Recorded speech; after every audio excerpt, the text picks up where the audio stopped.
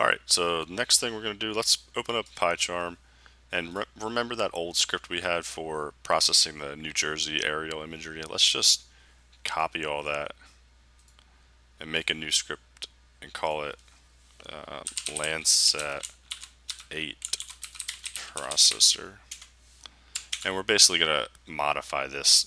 So first let's get rid of all this stuff we don't need. All I want to do now is just make sure I can connect to the bucket and loop through data.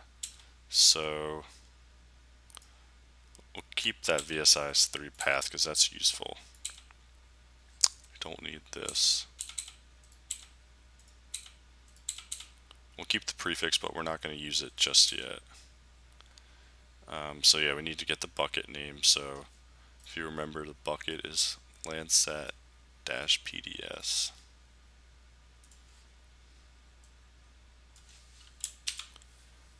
Alright.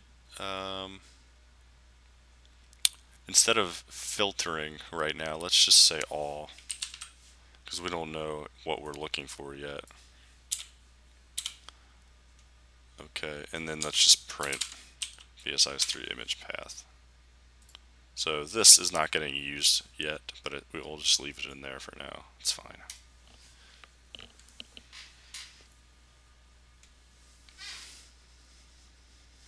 Okay, cool. So you see we're getting a lot of data, and this isn't even imagery. We're getting CSV files. So you can tell there's a lot of data, and we need to filter it down and whittle it down to what we're interested in. Otherwise, it's going to take forever to try to get to data that we want.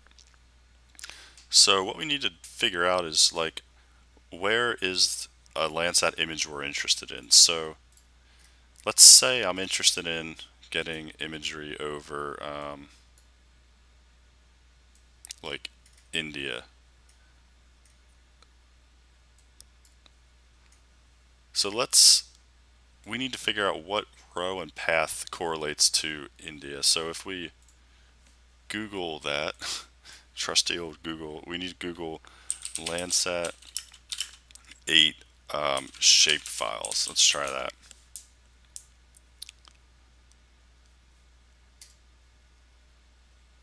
So we're basically looking for this Landsat.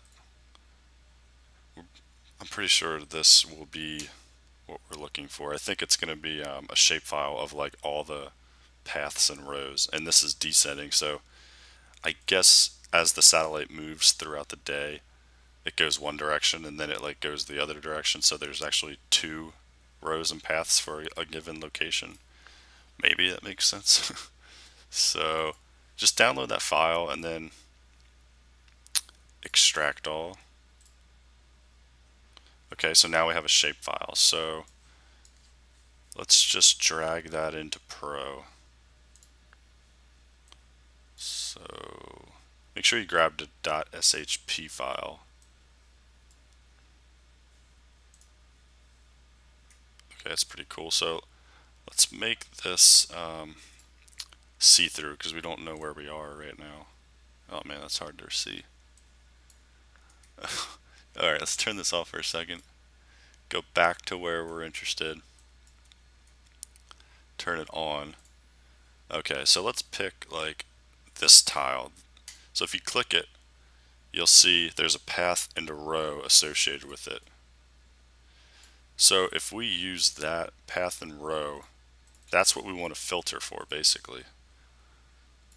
So path is 150, row is 45.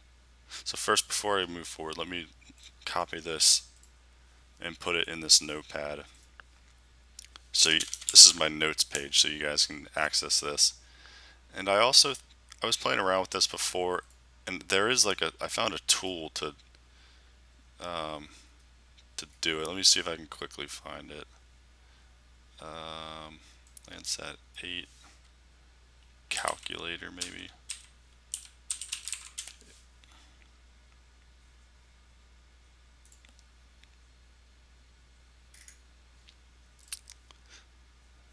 I don't know where it went. I'll try to find it and link it. It was basically you could do this on the internet. You didn't have to download a shapefile. Oh wait, I think this might have been it.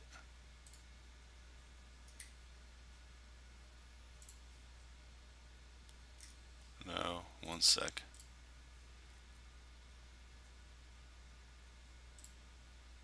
Here we go. This is it. Landsat 8.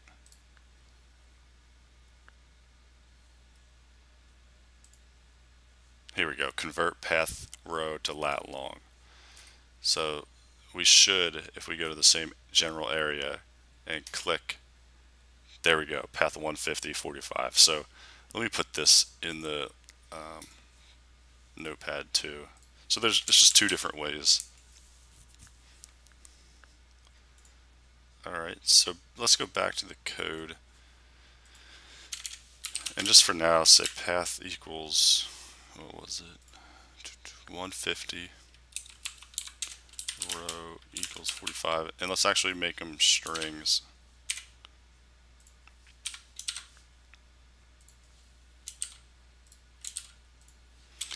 And if we go back to the this page, you see how the format here, there's 3 numbers, and if it's not all filled out, there's a 0. So we need to put a 0 in front of this value. Okay. So let's, instead of objects all, let's now say filter and say prefix equals prefix. And we need to filter this down. So if you look at the example of what one looks like, this is what objects look like. So we know the C1 is going to be the same, L8 is going to be the same. So we need to copy this. Actually, let's just copy this, paste that, and let's put these variables above here. And we're going to put the variables inside here. So you can put little curly braces in the string, and then outside of the, like at the end of the string, just say dot format, and now we can throw the variables in there. So we want the path and the row. Is that the correct order? Let me check. Where did that page go? Yes, path is first, then row. So path is 150, path is 150. All right, so I just say path, row. And if you want, you could just type 045 and 150 here, or 150 slash 045, but I figured we'd just throw them in variables. So now I think when we run this, we should get back just stuff that's over that place in India. I think it's Gujarat. No, it didn't return anything. C1 prefix. Something's not right with that, probably.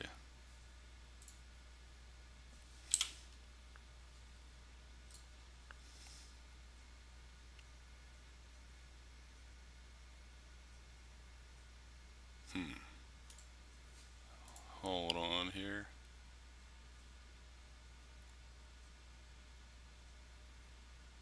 Let me just try this, because I should definitely return this. So I'm actually temporarily just going to paste that in here.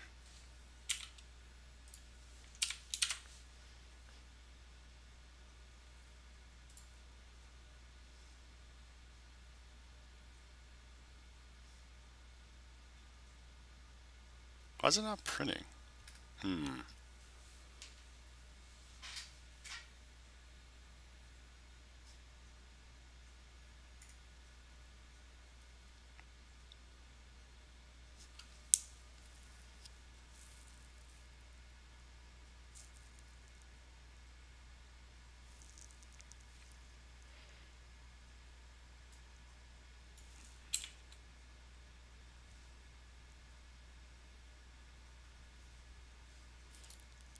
Oh, you know what? Maybe we don't need that slash in the beginning. Because see how here I don't have the slash?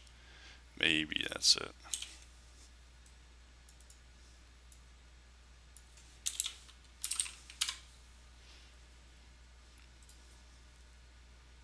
I should probably add the slash here. I might need to put that slash there.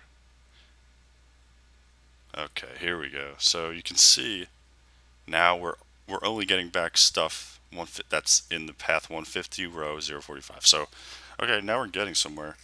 Alright, I'm going to stop the video here. It's getting a little long, but we're making some progress now.